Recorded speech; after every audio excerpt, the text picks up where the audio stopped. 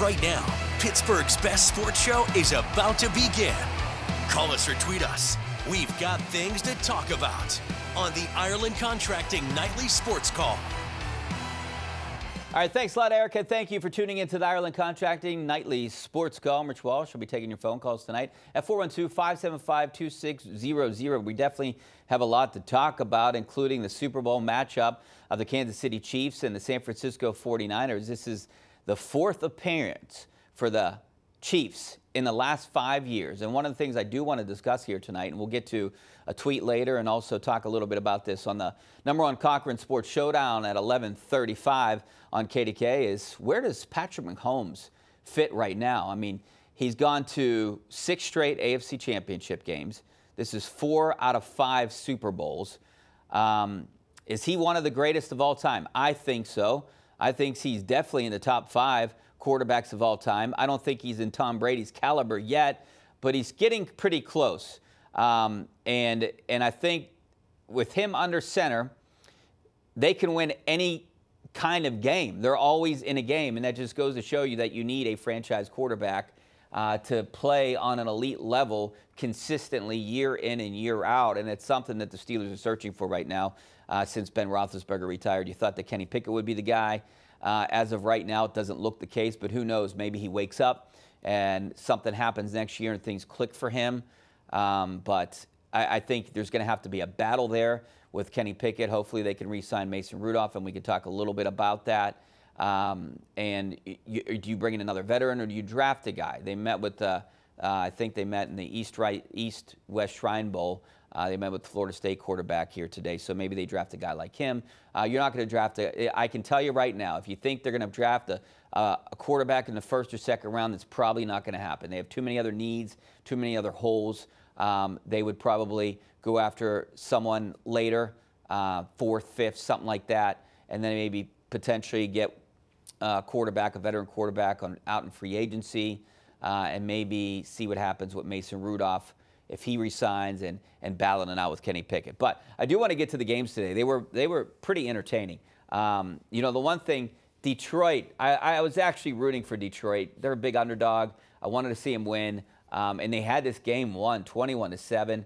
Then a couple crucial plays in that game, a couple 4th down calls that I don't think anyone really agrees with. I mean, I understand Dan Campbell is a gambler, but I don't know if you gamble at 4th and 2 or 4th and 3 on your own 20-yard line when you're up 14.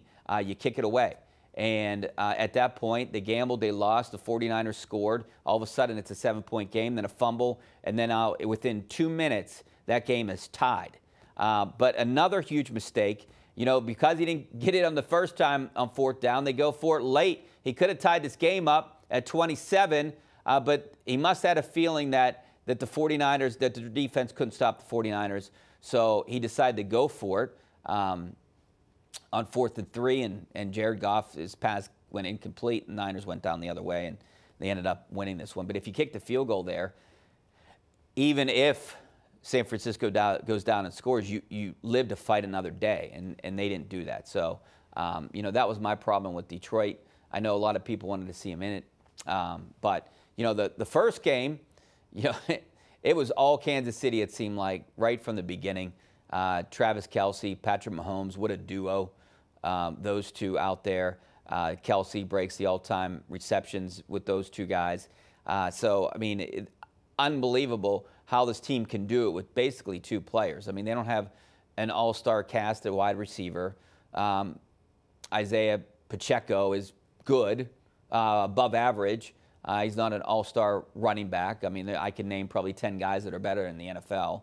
And this team just continues to win, and they found a way to beat maybe the most dynamic offensive team in the NFL, because the Ravens can do just about it all. But what I don't understand about that Ravens game today is it's the best rushing attack in the NFL, and I think they called 8 rushing plays, 8 called rushing plays, and they decided to throw it all over the place. That's not their game.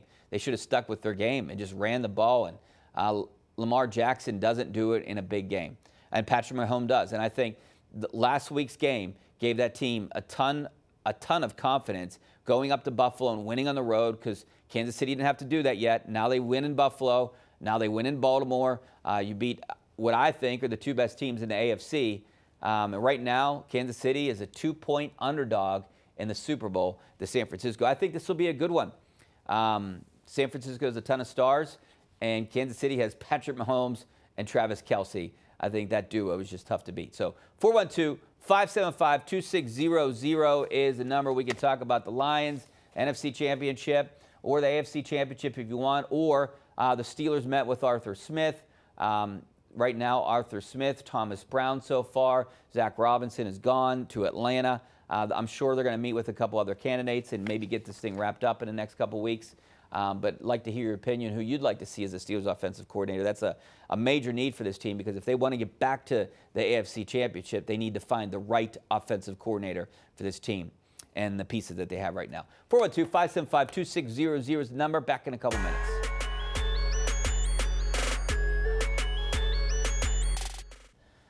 All right, welcome back to the Ireland Contracting Nightly Sports Call. This is our GMC tweet of the night. It's from Ryan Clark, the former Steelers safety. Patrick Mahomes retires today. He's the best I've ever seen, and there's no conversation. He goes into the hall with no vote. It's almost become laughable. We should probably stop critiquing regular season woes and struggles. Just wait until championship weekend and watch then. I don't disagree with him. He might be the best of all time. Right now, I think Tom Brady, the longevity and what he's been able to do. Maybe when you get 7 Super Bowls, we can start talking about who's the best of all time. But right now, Patrick Mahomes is 2-1 in those Super Bowls. He has 3. He's making his 4th appearance. And I think Kansas City has a really good shot at winning this game just because of him. You know, that's what you need. You need a guy like him. There's not too many of those guys, and we obviously see it. There's a handful of guys like that in the NFL. Patrick Mahomes, Josh Allen. We saw Lamar Jackson. We see a couple other of these quarterbacks around the NFL, and those teams are the teams that are usually the cream that rises to the top. And when you don't have a quarterback, I don't care how good your team is, more than likely the odds are stacked against you. So give me a call tonight, 412-575-2600. Let's go out to Gene in Wilkins Township. Gene, Mean Gene, what's up? Gene, how you doing? Good, how are you? Good, thanks for calling. Listen, I'm calling about the Detroit game today. Yeah, that was a good one, right? Rooting for Detroit, but 3 times they had the opportunity to kick field goals. Yeah. They didn't do it. That would have been 9 points. What did they end up losing by? Well, they ended up 3. losing by... They could have won that game by 6 points. Yeah. That game is on his shoulders. Well, he lost the game for him. Yeah, I get what you're saying. I don't understand why you go for it up 14 points on your own 20. That was the one 4th down that I was very critical of. Why do you do that? I understand being a gambler, and maybe you have a hunch and you think like, hey, I'm going to go for this. I think we're going to get it. But then because you didn't get that, now you're frustrated, and now the game's tied, and you feel like the momentum's gone completely the other way. So you go for it again on 4th and 3 when you're at around the 30. It would have been like a 48-yarder at that point, which would have tied the game at 27. And that's another fault right there. So between the two, though, if you look in the second half there, those 2 4th down plays and then the fumble in the middle, that's kind of what lost the game for this team. I understand that he's emotional, Dan Campbell. I like the guy. But I think when you get caught up in it, you got to put your emotions aside and you got to think realistically. Sometimes I know all of us are very critical, and I know you guys are always very critical of what Tomlin does, and maybe he isn't a gambler enough, and you know, you think he should go for it. But this is a reason why you don't go for it on your own 20 when you're up 14 points. You kick it away, and you hope that your defense has been doing the job the entire game, and you continue to do that, and then you get the ball again. Look, I agree with you. I think at least it cost them a tie game. When you look at it, things maybe unravel differently throughout the game, but I would have kicked a field goal, a 48-yarder. I mean, the weather conditions are good. You kick the field goal. The game's tied at 27. There's 7 minutes to go. Even if San Francisco goes down and scores, you got a shot. You're going to have time. And they just ran out of time. All right, let's go out to Dave on the north side. How you doing, Dave? Yeah, I think if Heinz Ward don't get in the Hall of Fame in the next 2 years, Fitzgerald's going to sneak right in. I'm going to let you know about that right now. Who? Because I think Heinz Ward, yeah, if he doesn't get in the Hall of Fame this year, Fitzgerald's going to come around the corner in the next 2 years, because it's going to be Fitzgerald's time to come right in. Yeah, I mean, look, Hines Ward is behind a couple receivers already who have a chance to get in before him, and I think he's up against that first. So I think every year until those guys get in, you're going to see other receivers getting in. I think it'll be a long time before Hines Ward gets in. I get that he kind of changed the game a little bit, changed the position with what he did and the way he played it. And he does have better stats than the couple guys that are ahead of him right now. I think Torrey Holt's up for it. There's a couple other guys. And Larry Fitzgerald, no doubt in my mind, is a first ballot Hall of Famer. There's no question about it. We were just talking a little bit about the Hall of Fame today and talking more about the quarterbacks than anything else up in our sports department, debating on who are the greatest quarterbacks of all times. And, you know, I personally think Ben Roethlisberger is a first ballot Hall of Famer. Eli Manning would be up the year before, and then Tom Brady the year after. But if something happens there, I think they all should be first ballot guys. But if Eli Manning doesn't get in, he moves to Ben Roethlisberger's year, then potentially could take some votes away there. And who knows what happened. You would think one of them would get in. I think there's no question Ben Roethlisberger should be a first ballot Hall of Famer, 2 Super Bowls and what he's done. I still think Ben is a top 10 at worst, a top 15 quarterback of all time that have ever played the game. And when you think about his generation, he's definitely in the top 5 of quarterbacks that have played the game when he played and when he started. I mean, I think only maybe you could make the case that Tom Brady, Peyton Manning, Aaron Rodgers might be the only guys that are better than him. You have Drew Brees in that category. Now, if you count Patrick Mahomes, I think Patrick Mahomes is ahead of Ben Roethlisberger. I mean, right now, I'm putting Patrick Mahomes at number 2 all time. You might call me ridiculous, but I think it goes Tom Brady and Patrick Mahomes, and then we can start debating on who's after that. All right, let's go out to Frank. Franklin Park, how you doing, Frank? Hey, I'm doing well. I just wanted to say, anybody who watched any of these games, how far the Steeler organization is behind in terms of, just winning, player personnel, the whole thing. And just another comment on that is the Steeler fans need to stop hating on the 49ers and let them tie or surpass us in Super Bowls. That's a testimony, I think, too, to how far the organization has fallen in terms of prestige and, being in the conversation as a winning organization. I mean, I totally disagree with you here, Frank. I don't think this organization has fallen far. I mean, maybe it has slipped a little, but I wouldn't say it's fallen. The 49ers have a good organization, too, and they very well might win another Super Bowl. But that doesn't mean that the Steelers are that far away. I mean, obviously this is a big position. They're a quarterback away, for sure. You need to figure out that position. But they're also maybe an offensive coordinator away. I mean, they were close. They won games with one of the worst offenses that we've ever seen here in Pittsburgh. And they were in it, and they made the postseason.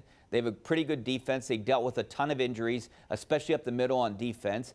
Their inside linebackers, their secondary. I mean, they were down to 4th and 5th safeties, 3rd and 4th, 5th inside linebackers. So I don't think they're far away when they're healthy. Yes, they're getting older. Cam Hayward's coming back for another year. They got to figure something out with his contract. They got to draft a defensive lineman high. They got to draft another offensive lineman high. They have pieces, but I don't think they're far away. And maybe I don't totally disagree with everything you say, but I don't think that they're far away, and I don't think that they've fallen drastically. I think maybe if you add a couple coaches, you see a lot of these NFL teams, they have more assistant coaches than the Steelers. Maybe add a passing game coordinator, but you have to have an offensive coordinator. You have to have one guy that everyone looks up to. I don't think the 2-guy system would work in the long run like the Mike Sullivan and Eddie Faulkner kind of system. Both guys did a good job filling in the last few games of the year. But I think you need one guy that runs a show on offense, and I hope Mike Tomlin gives him the reins and lets him run the offense the way he wants to run the offense, and it's not too conservative. You saw what happened at the end of the year with Mason Rudolph.